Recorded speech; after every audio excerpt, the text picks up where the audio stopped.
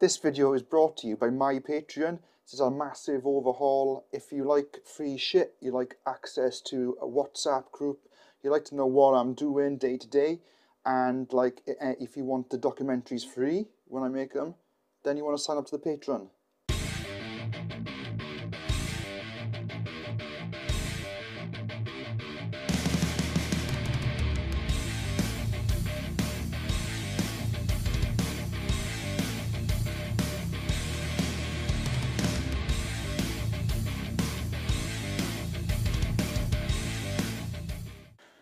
Okay.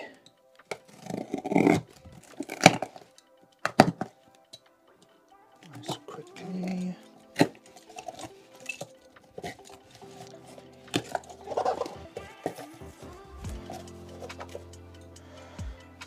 It's like confetti, man.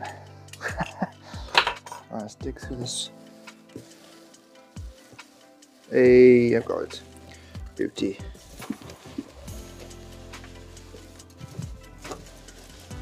That's right. It's really heavy. I think that's just the pack, isn't it?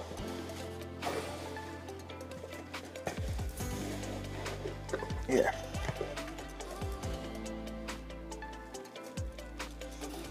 Okay, so foil, lovely.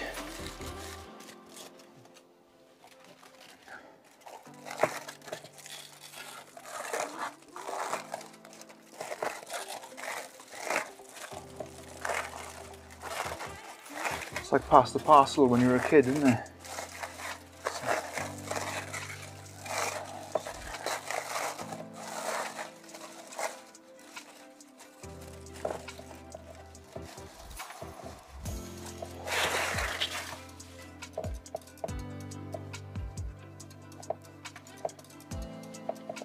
It's definitely like pass the parcel when you were a kid.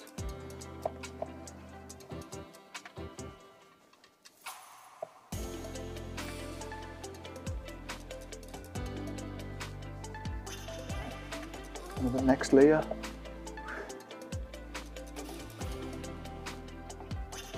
Come into the soft bit. Come on.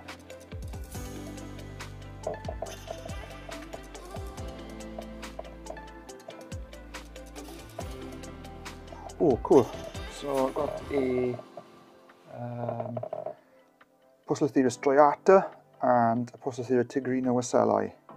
Happy days. Lovely, so we just set up two simple, what are these? These are 32 ounce, are they? I think 32s? Yeah, definitely. 32 ounce enclosures. They're the temporary enclosures because I'm going to put them into the 5-litre cereal tubs that I'm liking, so they can grow on. But yeah, nice, simple. Let's open that up. Just literally couple of inches of substrate and then a piece of cork bark, then, or bark actually, on that one. Just lean into one side and we'll do the striata first, seeing that I've already opened the lid. Let's have a look at him.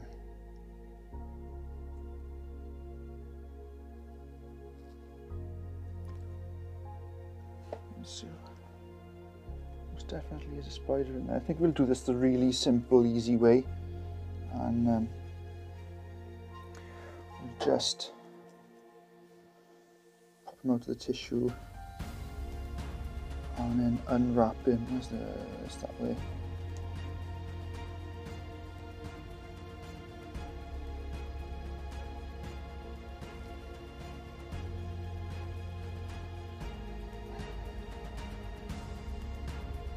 The back legs. Oh, you okay? Yes. Happy days. No. There we are. And you see that? Straight into the retreat. So, straight in there. I want to have a quick look at it. Oh, Hell of a size, fair play. Good size. Where are you going?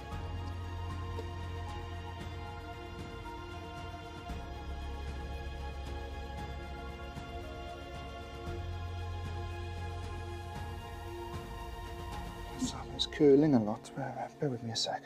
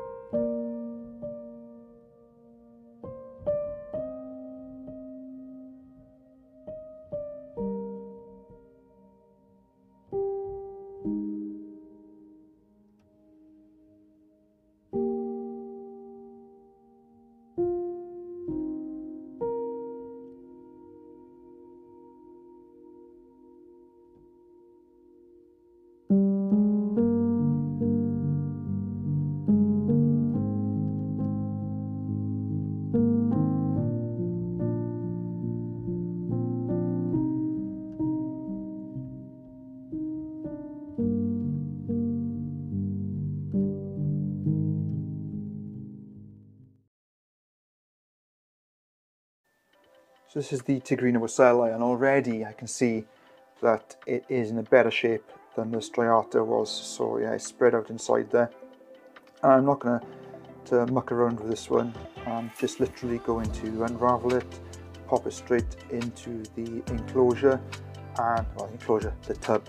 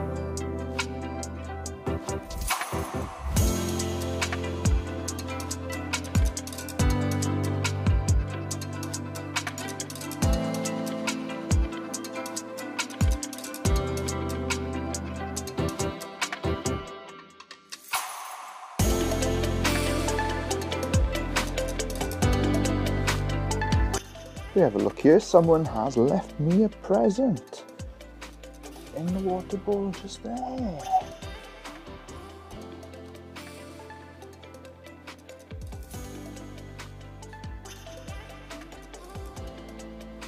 It must have molted just overnight. The spider is actually just to the left as well, so.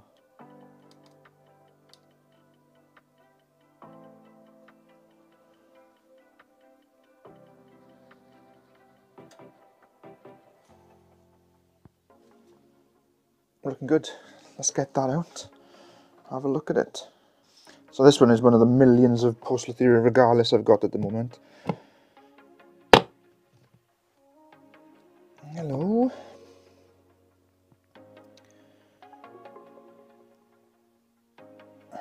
Tiny little molt.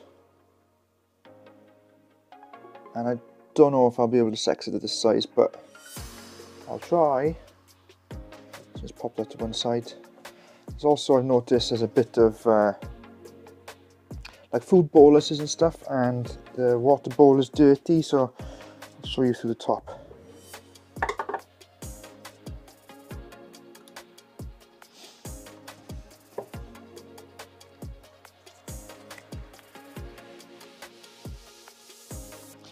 Alright.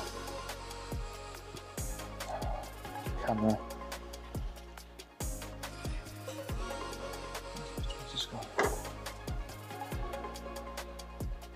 Alright, so we've got spiders just like there, just there.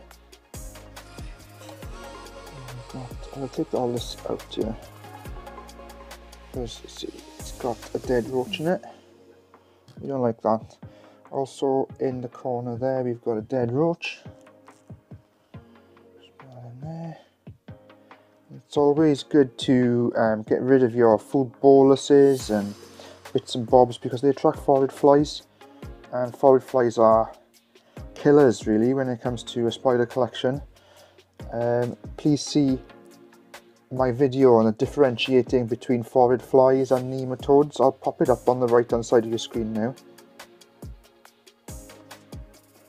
Yeah, so that's one. Well, if that's one, right, so this one is from a group of 6, maybe 7. So they should all be kind of molting at the same time. Let's check out a few more. Oops. Before I check out the other ones, let's make sure that there is a nice clean water bowl in there. And then put the lid on.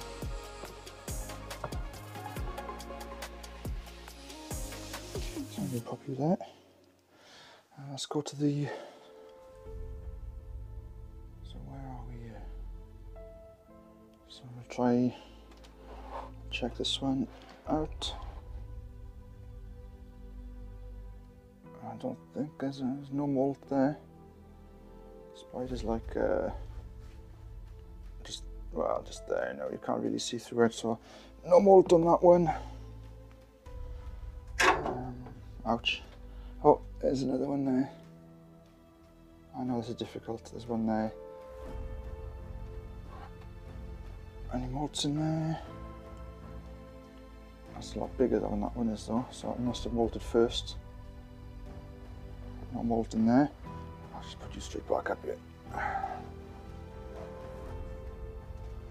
Check you.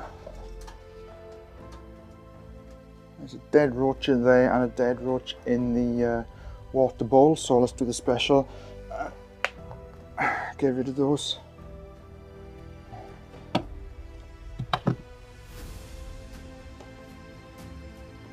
Just wings. There's obviously some undigestible bits of roaches, not even spiders can digest them. That's disgusting. See, that's going all foosty. And you can like smell it straight away. A dead roach, man. Oh, they're absolutely buzzing.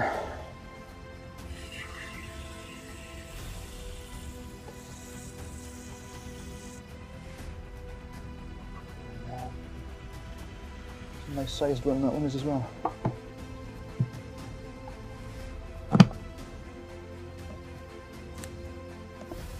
That one. Let's get another one off the shelf.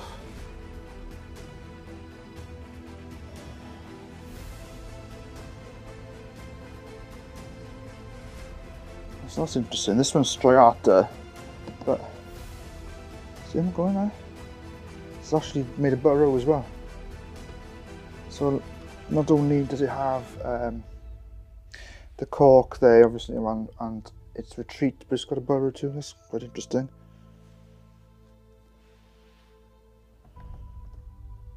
But yeah, no molt.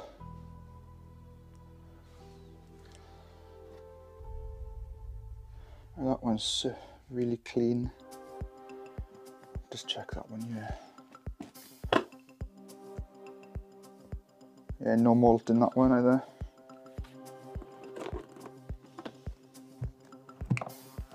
Just start putting these back here. This one's got a mushroom, I think. Got a mushroom on that one. Yeah, tiny little mushroom on it. I don't know if you can see.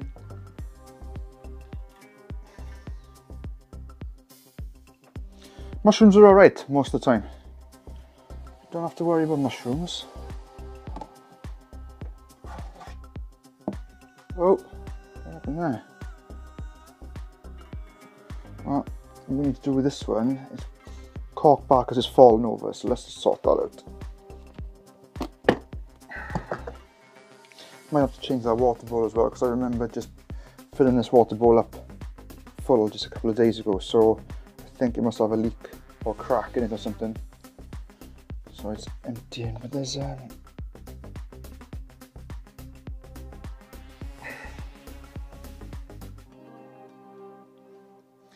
See that?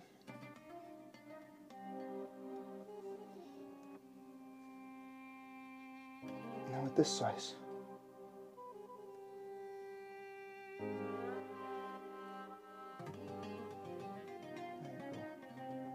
At this size, you don't have to really worry about them. They'll still bite you, right? And they'll probably really hurt.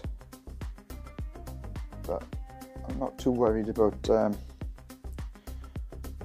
the venom potency at this size. But I still wouldn't, if you're not very confident, or you're not comfortable, I should say, with Poecilotheria, then I wouldn't do this.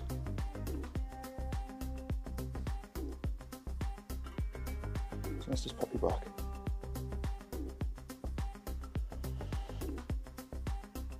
I want to put it in.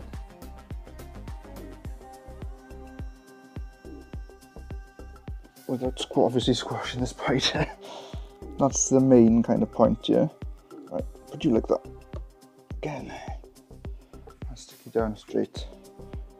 Obviously, as the spider grows, I'll have a bigger piece of cork bark. I don't think that's that. I did put it in that way round, did I? I was meant to go that way round.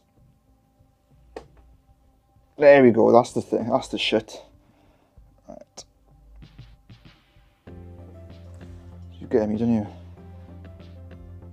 So, like these, they'll have bigger bits of, like these. Look, see, they'll have bigger bits of cork bark. Just easy for the time being.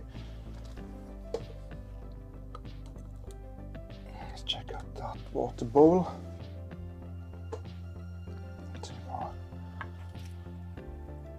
I've got this one kicking about, I'll just put that one in there.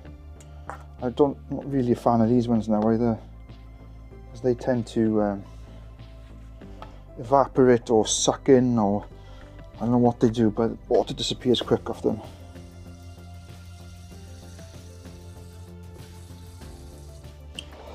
But as long as there is some, excuse me, burping there, okay. As long as there is some water in it at all times, that's no probs. Right, so just the one regardless molt. Unfortunately, I think I ripped it.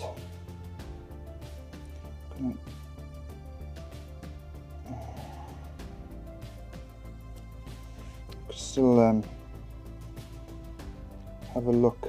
I see at times like this, man, I wish I hadn't broken my microscope. I had a really wicked microscope, and it's busted, and they're expensive pieces of equipment, so I just haven't had an opportunity to be able to replace it yet. And like, I can't see with my eyesight, man. You'd probably use a jeweler's loupe. I haven't got one. I've got a pair of those like magnifying glasses type thing, but they're it's a bit small for even those. But let's see if I can get the macro lens out of this camera and give it a shot.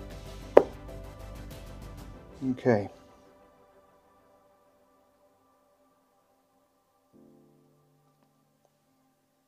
So, oh, nah, I've ripped it.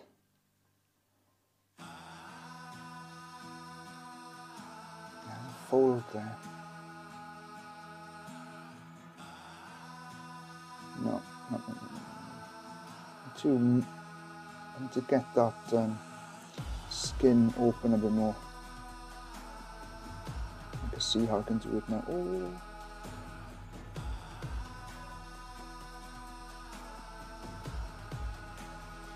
Oh yeah, it's a close-up shot. Sorry, it's all shaky here. I'll try my best to edit the shake out. It's pretty cool anyway, you can see proper close-up of a not even 2-inch molt.